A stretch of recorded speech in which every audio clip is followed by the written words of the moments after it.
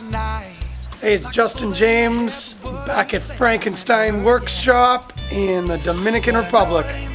Go check the progress on my new guitar. Resist a fight, but you're looking your best, so let's put it to rest right now. 'Cause we're gonna make it. Seppo, you here? Yep. How are you? Hey, good man. Good to see you. Good to see you. How's the tour? It was good. This is the new one.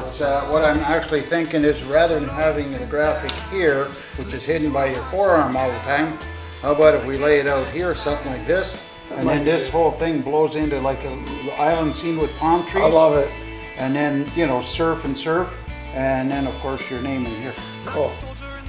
Yeah, this is, I'm making this so it's familiar territory, so you won't freak out if you switch from guitar to guitar. It's going to have the same bridge array, same tailpiece, a little bit different neck. All your tuners are on one side. It's like a Stratocaster type of thing. And then we're putting an LR bags into here, and volume tone, and the volume, and away you Same go. battery kind of screw the back. Batteries. Yeah. There, I even put a thumbnail thing here so you can pop the back off real easy. Cool.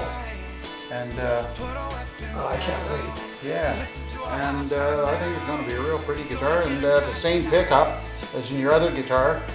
This is the little monster, the LR bags. It's a blender.